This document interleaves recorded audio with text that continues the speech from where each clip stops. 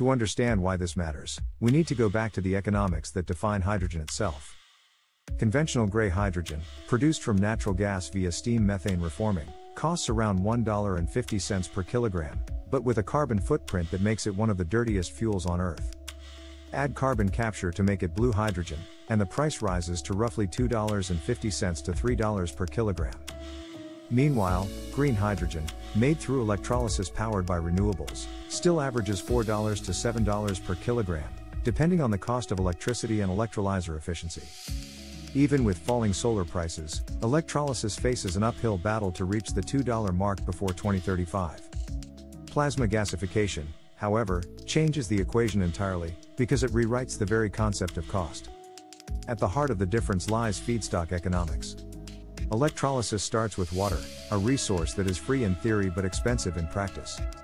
You need 9 liters of deionized water for every kilogram of hydrogen produced, plus large amounts of electricity, roughly 50 to 55 kilowatt hours per kilogram. Electricity accounts for over 70% of the total cost. Plasma gasification, on the other hand, starts with waste, a feedstock that costs less than zero. Municipalities actually pay tipping fees, sometimes as high as $100 to $150 per ton, for companies to take it away. In a plasma system, that negative feedstock cost becomes an economic credit. The more waste you process, the cheaper your hydrogen effectively becomes.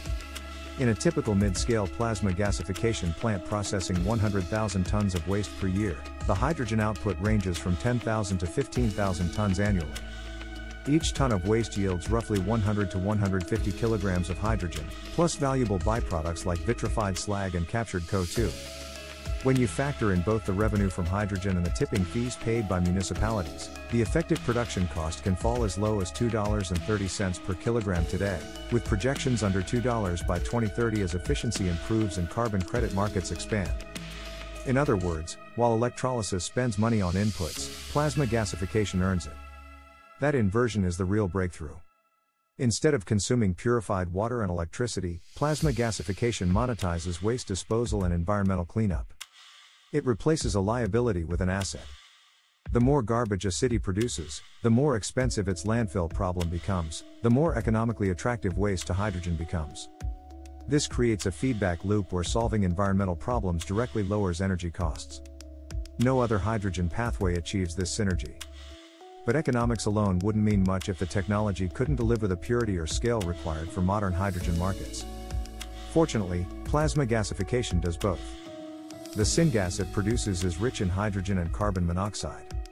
After a simple water-gas shift and purification through pressure swing adsorption, PSA, the hydrogen reaches fuel cell grade purity, 99.999%. The process runs continuously, 24 hours a day, unaffected by the intermittency that plagues renewables. For industries like steel, ammonia, and transport logistics that demand reliable hydrogen supply, this consistency translates into financial certainty. The cost drivers of plasma gasification can be broken down into 4 components: capital expenditure, CapEx, operations and maintenance, OPEX, electricity, and feedstock. Current CapEx for advanced plasma systems ranges between $650,000 and $1 million per ton of daily waste capacity, depending on configuration. OPEX sits around $80 to $120 per ton of waste processed. Electricity consumption, the most significant recurring cost, averages 1.5 megawatt hours per ton of waste.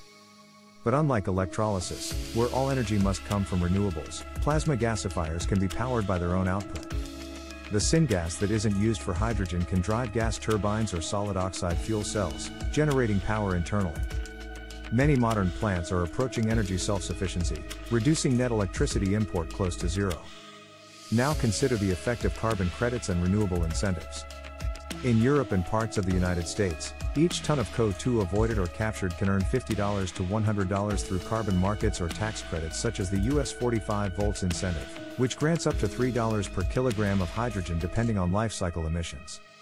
Plasma gasification of waste not only avoids methane emissions from landfills, one of the most potent greenhouse gases, but can also capture CO2 directly from its syngas stream.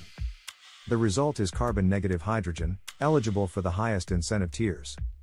When those credits are applied, the effective cost of plasma hydrogen can fall below $2/kg even today in favorable policy regions. This isn't theoretical optimism. Companies like SGH2 Energy in California are already building plasma gasification facilities designed to deliver hydrogen at $2 per kilogram, verified under California's low carbon fuel standard. Their Lancaster plant is expected to process 42,000 tons of waste annually and produce up to 12,000 tons of hydrogen, enough to fuel 4,000 hydrogen vehicles each day. Across the Atlantic, Hydrogen Tay in Kent, UK, is developing a $120 million project with similar economics. As renewable power costs decline and carbon pricing rises, these early plants could define the first profitable generation of circular hydrogen infrastructure. The physics behind this cost advantage are just as compelling as the economics. Inside the plasma gasifier, waste is bombarded by an arc so hot that it disintegrates into plasma, a soup of ions, electrons, and radicals. At these temperatures, molecules reform into syngas, mainly hydrogen and carbon monoxide. Each ton of waste yields roughly 10 gigajoules of chemical energy, equivalent to 3 megawatt-hours of electricity. This means the waste itself contains the energy needed to sustain the process. By integrating heat recovery and gas turbines, plants can recycle excess energy back into the torch system, reducing grid dependence.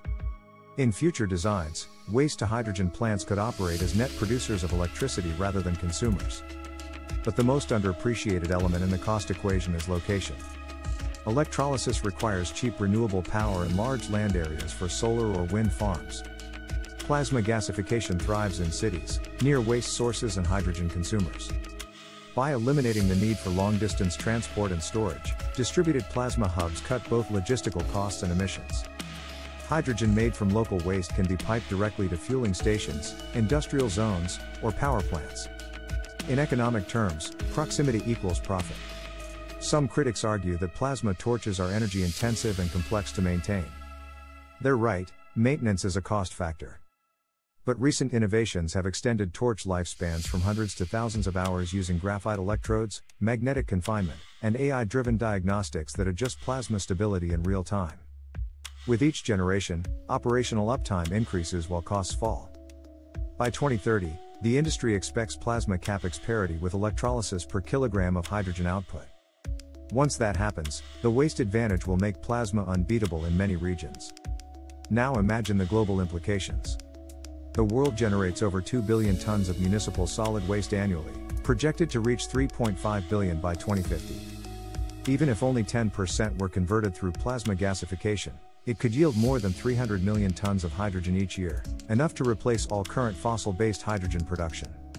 At that scale, green hydrogen wouldn't just compete, it would dominate, while solving one of humanity's oldest environmental challenges, waste itself. The $2/kg breakthrough is not just about price, it's about convergence. Renewable energy, circular economy, and carbon capture all intersect inside the plasma reactor. It's a technology that pays for its own sustainability. Electrolysis will continue to play a vital role in regions rich in wind and solar resources, but in densely populated, waste-heavy economies, from London to Lagos, from Tokyo to Sao Paulo, plasma gasification could become the defining model of urban hydrogen production. For investors, this shift represents a new asset class, circular hydrogen infrastructure. Revenue doesn't depend solely on hydrogen sales. It comes from three streams: waste disposal, carbon credits, and byproduct utilization. That triple diversified model creates financial resilience, something traditional hydrogen projects lack. When you sell hydrogen and get paid to take your feedstock, profitability ceases to be hypothetical. Governments are starting to notice. The European Union's revised Renewable Energy Directive now recognizes low-carbon hydrogen from waste under its clean hydrogen definitions. Japan includes waste-based hydrogen in its national hydrogen roadmap.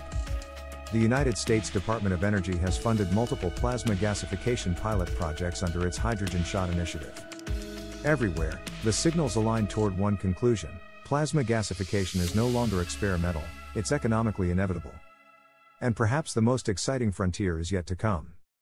With artificial intelligence optimizing torch behavior, with digital twins simulating reactor dynamics, and with blockchain tracking carbon credits across supply chains, plasma hydrogen could become the world's first fully transparent energy commodity, clean from chemistry to ledger. The road to $2/kg hydrogen isn't straight, but it's coming faster than predicted. The last time energy costs dropped this dramatically, it changed history. When solar PV fell below $1 per watt, renewables exploded. When battery costs dropped below $100 per kilowatt hour, electric vehicles took off. And now, as plasma hydrogen approaches $2/kg, the door opens for a waste-powered energy revolution. In a world struggling with both pollution and power, this might be the first technology that solves both at once. The more garbage we produce, the more fuel we create. Every landfill becomes a future refinery. Every discarded bottle becomes a molecule of hydrogen. Every megawatt hour of waste heat becomes an opportunity for clean power. So the next time you hear that green hydrogen is too expensive, remember that the answer might not lie in bigger wind farms or cheaper electrolyzers, but in reimagining what we already throw away. Inside those landfills lies the feedstock for the world's cheapest hydrogen, waiting to ignite in a storm of plasma. The $2/kg breakthrough isn't a dream. It's a number written not in theory but in balance sheets, supply contracts, and carbon markets already taking shape. And if the forecasts hold true, the world's next great clean energy revolution will begin not in a solar field or offshore wind farm, but in the places we've long ignored. The forgotten corners of our cities, where waste becomes wealth, and garbage becomes the gateway to a hydrogen-powered future. Explore cost models, carbon credits, and project finance templates for green hydrogen development at h2hub.reneenergy.com, where clean energy economics meets real-world feasibility.